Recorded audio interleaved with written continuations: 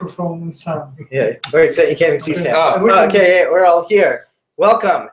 Nobody has joined us yet, but every time we've done this, it takes a few minutes. Right, exactly. We know. Yeah, everyone's busy, but we're back again. Yeah, we're back again.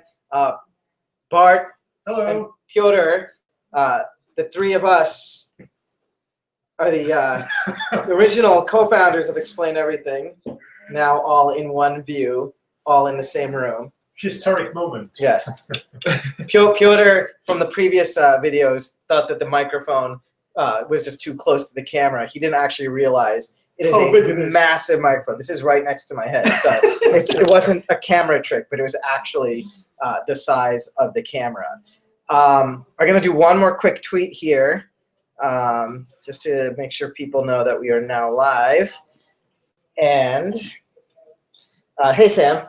Hey. So I hope everyone had a nice week, and I know we're starting to lose viewers as the weeks go on, so hopefully you're not boring you too much. But no, we're not losing viewers. I'm just kidding. No, we're doing awesome, yeah. Yeah, so this week we're going to focus on project template design, which is actually really fun and exciting, and Reshan and I have some cool templates that he created, not I, created this past week, and we're going to share those with you. So. Yeah, well, we'll really be focusing on one. Oh, I wrote Explain Everything twice. Hold on.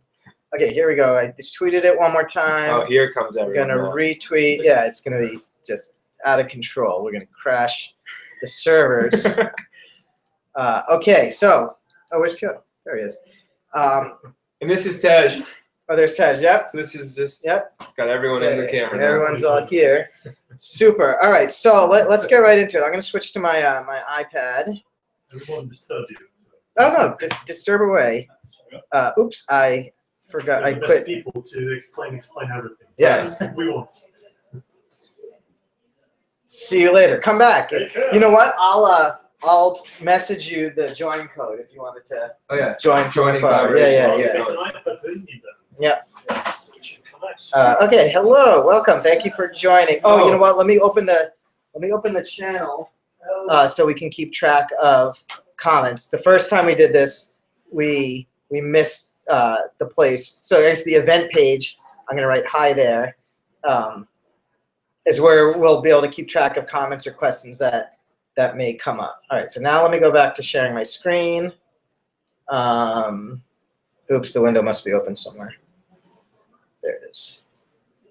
Okay, start screen share. All right, my iPad should be visible. Oh, I forgot to do the little name badge thing. Oh. We'll do it next time we switch away.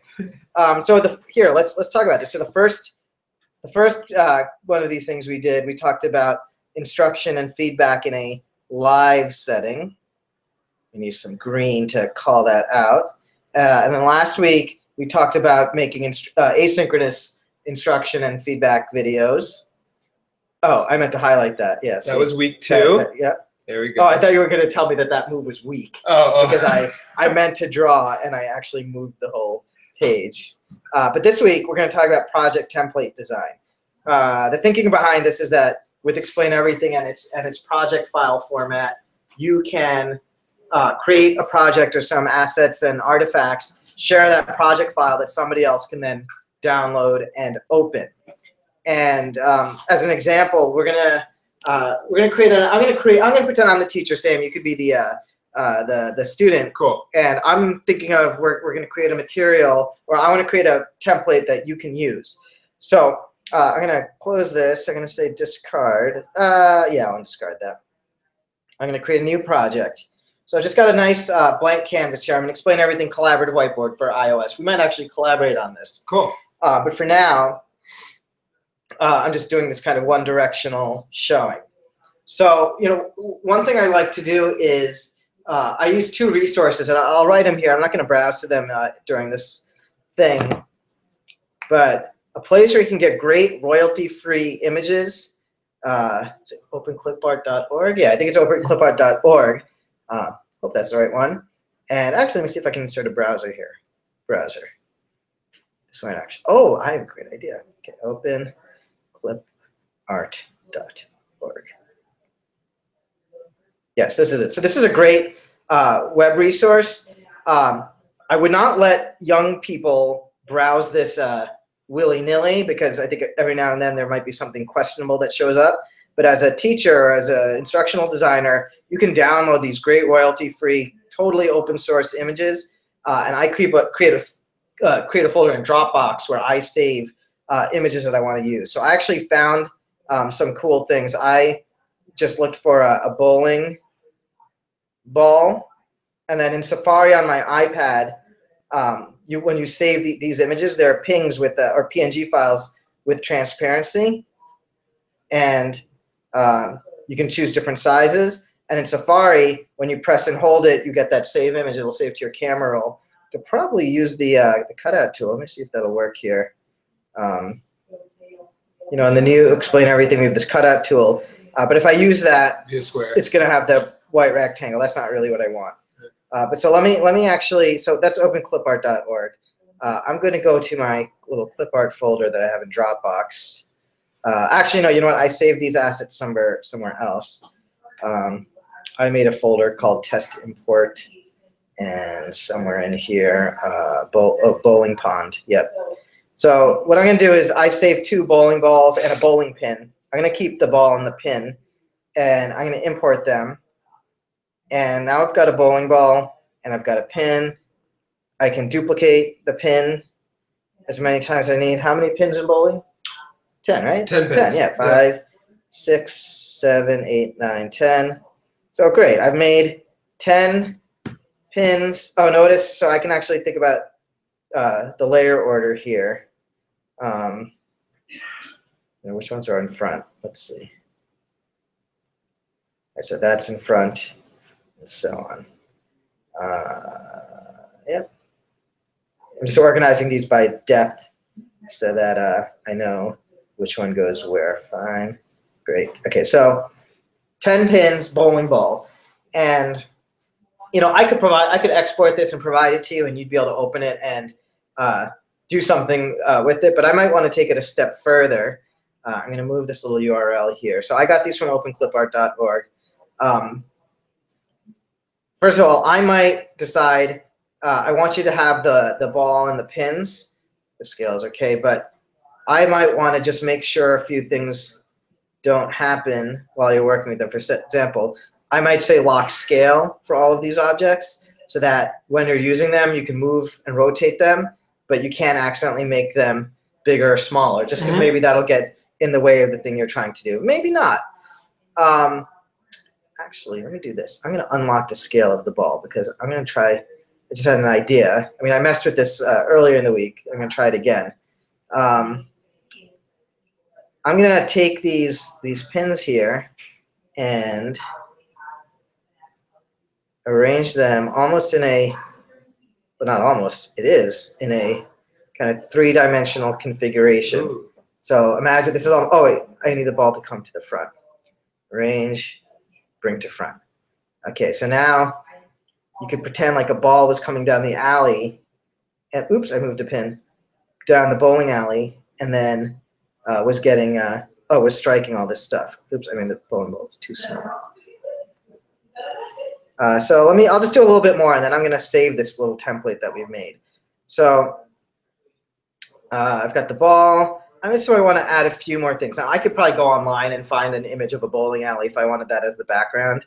But I'm going to use my primitive sketching skills to create a quick bowling alley background. So we've got like a little horizon line. Fine. And we're going to have the alley kind of going that way. And, oh, you know what? I'm going to add some color for the lane. So you just see I'm doing like a bit of design work. What do you think I'm going to do with this after I've finished drawing it in order for it to not look like it's on top? Probably bring the ball to the front. Yeah, or maybe even the pins too. Ooh, or the pins, right. Or maybe I'll just even send, oh, see, look, those got grouped together. Ungroup. Now I'm going to send these two things. Group, arrange, send to back. There we go. All right, so there's my awesome bowling alley template. And maybe even, you know, oh, let's do this. I'm gonna make this project about converting the dreaded, whoops, I'm gonna lock this. Haven't you heard of the 7-10 split in bowling? Oh, yeah. That like, here, let me, that, you know, it's like one of the hardest spares to convert. So maybe I'm going to leave some instruction here.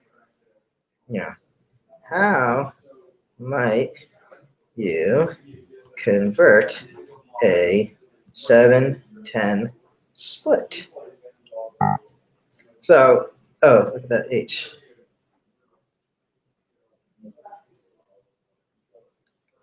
There we go. All right, so there we go. So I just created this activity. These 10 pins, I'm just going to save for later, because right now we're just focused on these two things. So I might create this little project here, and I'm going to upload it to the portal. So let's call this bowling 7-10 split. Saving it at, I'm going to send it to Explain Everything Discover.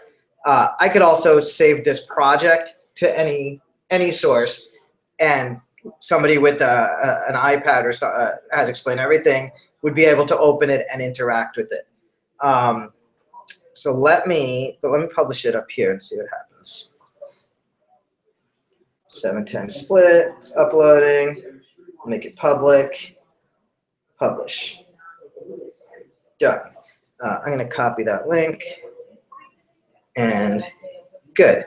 So now that project, if I'm actually going to, well, I could post that link. I'm actually going to take this one other level. So I'll pretend now I'm in a live setting. Well, we'll use a live setting, but simulate Sam as the student opening this project on his iPad. So in order to do that, I'm just going to let him join, but I'm also going to let anybody else join. Bowling. Right, and like another cool use case maybe for this could be, I remember it took me a long time to learn how to score bowling, right? So maybe in the top you could have like a score pad, and someone teaching someone how to do the scoring in bowling, where you get 2 rolls on each turn, and you hit 6 the first one, and then you hit 2 the second one, and the big 6 goes in the big box, and the 2 goes in the other box, then you get 8 for that. So I don't know, maybe we can add that in, yeah, or we can duplicate the slide. So right. Yeah, cool. So participants, if you've got so we got quite a few viewers now. So if you have the Explain Everything collaborative whiteboard and you enter the collaboration menu in any of the variety of places, you can enter 7AA 79S, and you will be able to join us as we mess around with this bowling activity. And I'll put that code right on the collaboration screen. So if someone wants to join in and we are in the middle of talking about our bowling template, you can join in as well. All right, cool. Maybe write it above or below the instructions. Cool. I'll read it to you. 7AA 79S. I'm just going to check the chat window. Are these Hangouts videos saved somewhere? Yes, they are saved. Yes, they are saved. We'll be tweeting them and also sharing the complete list after 4 or 5 of them. I just replied to you, Dana. Oops, someone else is coming in. All right. Share. Just put that message there. Okay, a couple more people are joining. So I'm gonna close the menu because you've written it up there. There's the join code. It's up there. I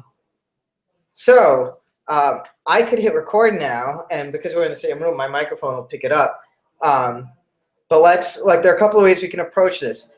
I'm gonna hit record. We're gonna record, and so one way somebody might say is you might use the pointer to show the path or the point where one pin might need to be hit. You could sketch out the path. You can make let's use a color. And Sam should probably do this. I'm pretending I'm Sam the student, but you could map out the angle and then the expected action, and then on the next slide we can actually duplicate all these materials and then actually record it. Or you could just let's bring the ball to the front. You could actually model the whole expected behavior if you're coordinated enough. Or if you have multiple people, you can actually simulate the whole thing. So why don't I be the bowling ball? Great. I'm gonna make sure none of these. Yeah, let me lock the let me lock my little annotation here. Lock. I'm gonna move the I'm gonna send the join code to the back.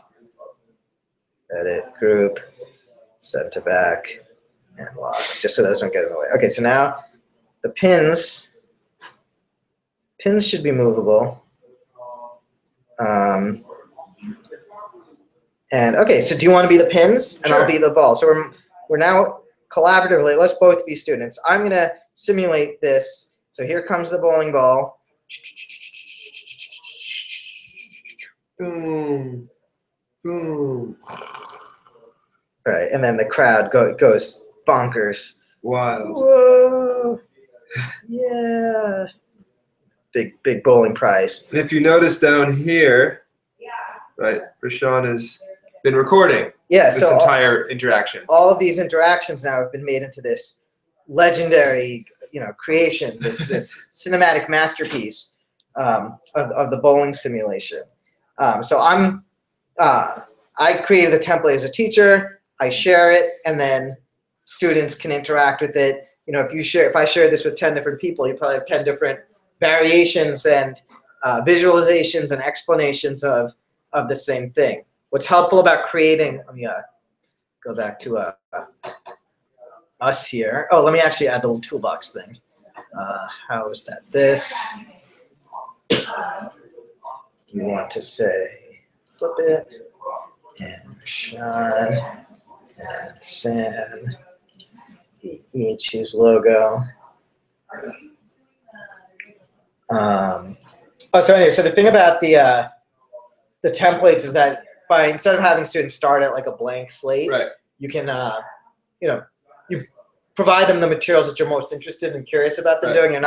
You might not necessarily be trying to assess them on their design or creation skills of the content, but rather what you can do with that content.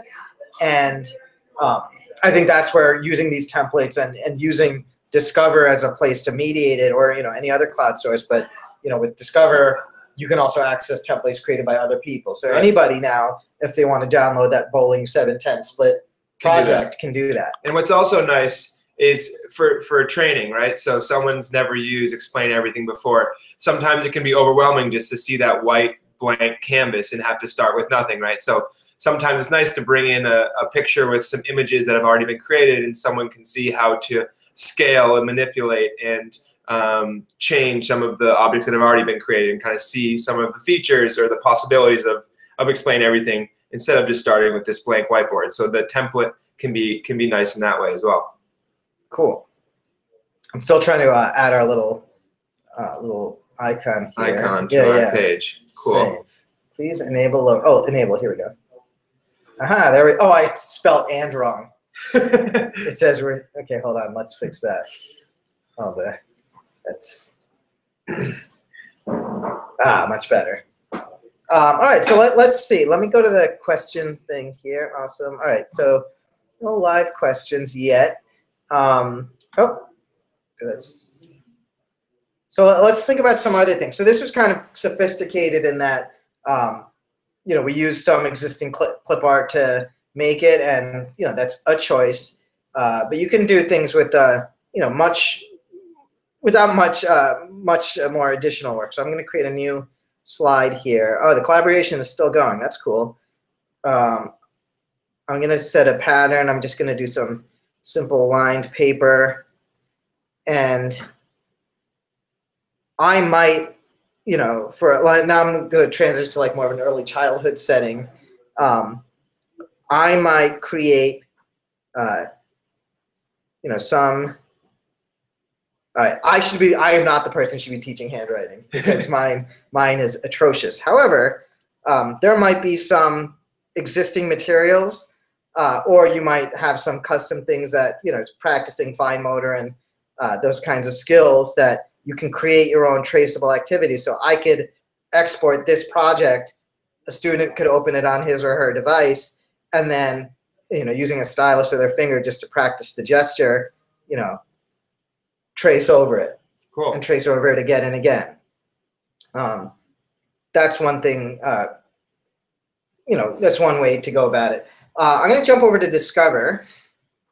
I'm about to leave the collaborative session. Yes, I am. We'll save that. We like that. And so, you know, the thinking behind Explain Everything Discover was specifically so that when people create project templates, they can, well, one, have a place to publish and share their work, but just also so others can access the content. I actually haven't played this one yet. Somebody has created this build your own city. So someone on the Explain Everything team, it looks like, and I'm going to say get. I'm going to say download. And all right, so here's a material, somebody else has published it. It's a project file, it's an activity template, and there isn't much instruction or guidance here other than it's really cool to look at. But I might do something now as an instructor, because I'm like, you know, we're doing something about comparing and contrasting different types of cities or locations. So, you know, urban, suburban, and rural. You know, so like, you know, create a, you know, contrasting rural landscape. So maybe I could take the things that I liked here, and so I've, you know, what's provided to the student might be these things, and it might give them an idea, well, okay, I might share this project, and then the student can create some other visual that works with it. Or you might be like, create your like awesome designer city. I'm actually really excited to play with this. This is super cool. Look at this. Had you seen this before? Mm-mm. Yeah. Yeah. All right. This reminds me of like Sim City. And this is nice too. So say you're, like we were talking about before, kind of the uses of the template, but you could bring this in and have, during a collaboration session, and have each student create a different type of environment on each slide, and they'd all create their own maybe little city or little town, maybe some rural environment or some forest, even whatever they want to create on their own slides. And then at the end, you'd have 10 slides with 10 students who created their own ideal environment or something like that, which could be a cool way to incorporate collaboration into one of these kind of templated, structured projects that have been built previously. Yeah, that's an awesome idea. In fact, now I'm going to change this up based on what you just shared. So like, you might say, all right, somebody shared these cool city building blocks, but it's like, I want to create a rural block. Mm-hmm. So maybe I will add a slide, and maybe I will either, you know, if I had awesome drawing skills, I would create some artifacts that would be part of the rural. Right. And then another one that might be more suburban. And so now I've used somebody else's creation to inspire a bigger project, but maybe I was already doing those kinds of conversations, but now I've got some materials that could be used to support it. Exactly. I will do a pig.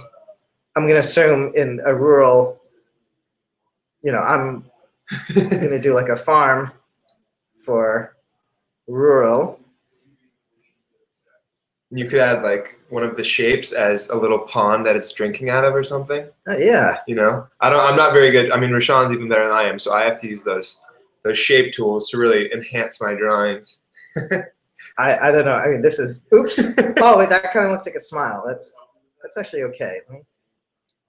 Yeah, now the pig is happy. Okay, so what happened to my pink? I didn't choose the pink, did I? Let me see. Pink. That's a good pink done. There we go. So I'm actually gonna, this is another little hack I do. So it looks like, I did this before with the bowling alley. It looks like I'm ruining my drawing, but I'm not. In fact, let me zoom out so I can have more pink drawing. And then I'm gonna draw some white for the eyes. Then, ungroup, arrange, send to back, arrange, Sent back. Okay, there's my little piggy. Oh, there you go. Okay, so yeah, that probably took too long. Well, actually, no, we could use circle, like you said. Blue circle. Well, let me make that a little like landing pad. Oh yeah.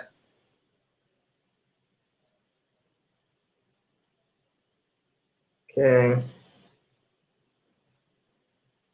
And then, oh, what did you suggest? A pond? Or a little, yeah, like a little either drinking well or a pond or something like that. Oh, you wanted it as a shape. Yeah, that's really little. There we go. Okay, so yeah, so that could be. This is our little farm. Yeah, so maybe we spend too much time in New York City that when we talk about rural, this is all we got.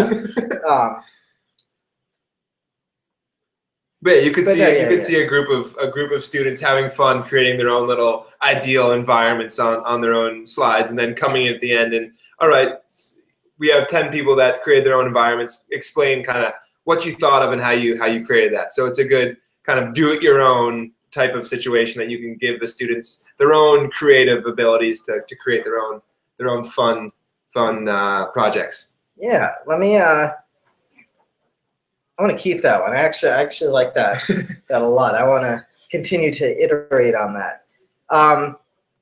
So that was another example of using somebody else's more sophisticated things. But it could be just as simple as if you just wanted some digital manipulatives. I want to share your screen again. Oh, sorry. That's pretty good. We're about 30 minutes in, and that's only the first time it's happened. Normally, it's like a few more times. See, but then I almost hit the stop broadcast button. Oh, yeah, we wouldn't want that. No. Then it would be over abruptly. Yeah. that would be the unceremonious end. Okay, here we go. So I just drew a circle shape. I'm going to lock its scale, and I'm going to duplicate it a bunch of times. And so now I've got these discs. I might want one of a similar color shape, but I want it to be red. And I'm going to duplicate that. So now, I mean, there's so many directions you can go with this, but now I've got counters. Mm-hmm. And those might be something that I need. And I don't have to, I could share this template with students, and they don't have to first create the circles. They can just do whatever interaction or manipulation that they wanted to do. So I'm going to stop the screen share again. So we're back to us. So we've still got some viewers. Let me share this out to collaborate. Counters. If anybody wants to join here, this new code that is a letter O, O-U-H-A-Z-F.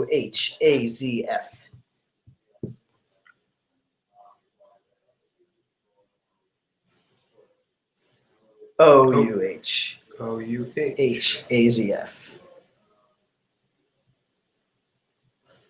Cool. And we'll have someone joining in a sec. All right. Anybody else wants to join, you're welcome to. O-U-H-A-Z-F. I'll write it in. Oh, yeah. I got it. O-U-H. Oh, no.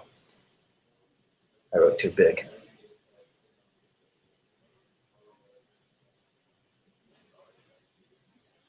Oh, yeah. Now the math well, a 2 to 3 ratio. Yeah, so maybe exactly. you should write it as a as a ratio too. 2 to 3, because otherwise it's not really 2/3. Looks like divided. Yeah. Or you could say 2 out of 5 are black tiles, or oh, actually no. You could say the number of black circles is 2/3 of the number of red ones. Mm-hmm. Yeah. I like the ratio better. That's what I was going for. I forgot what the symbol was. Yeah, that's okay. Oh, you can't see.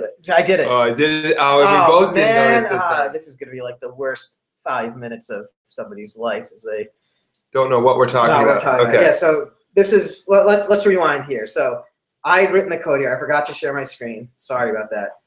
But Sam, from his iPad, was moving some of the discs around, and then he wrote 2/3, and as you know, I had some questions about that, and I thought maybe he meant more of the ratio of black to red disks or counters was 2, 2, 3. Right. But then in context, if you said the number of black counters is 2/3 the number of red ones. Right. And that would be a truthful statement. It was So a nice. that'd be It was a okay. nice teaching moment within Explain Everything. I Yeah. forgot what the symbol was for 2 to 3, the ratio, and there we go. Yeah. And so that could be a faulty part of my thinking that I just figured out by sharing this time with Reshan. All right. Well, cool. I think we're gonna wrap up now. Cool. All right, Awesome. We're back. Yeah. So that was just a quick little exercise into thinking about using the app to create project templates that you can publish to Discover. You can share via any service when you export the. I'm going to end the collaboration session. Sorry to those who are joined. I can send this project file to any service that will receive it. I did it again. I'll share it. Let me just do one more share here. So I just did the export option, and any service that either we Explain Everything directly integrates with, or that can receive this file type, I can send this. I can even email it if it's small enough, Right. that somebody then can open it or do open in from their device if they have Explain Everything installed. So next week, well, let's see, what should we do next week?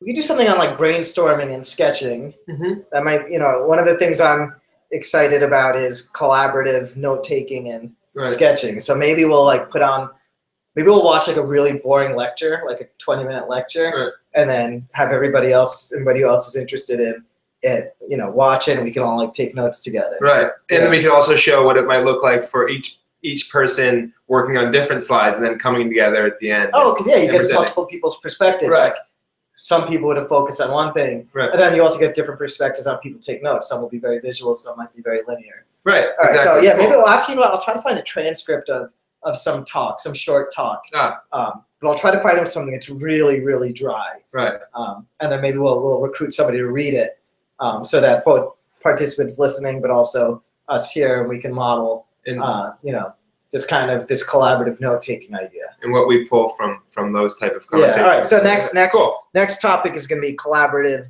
note-taking and ideating with Explain Everything. Great. All right. We've said it. All right. So thanks for joining, and we hope to see you soon. This will be archived and shared. Follow Explain Everything on Twitter, Google+, Facebook, those places, or check the website. All right. Everywhere. Everywhere. Thanks, guys. Thank you. Bye-bye.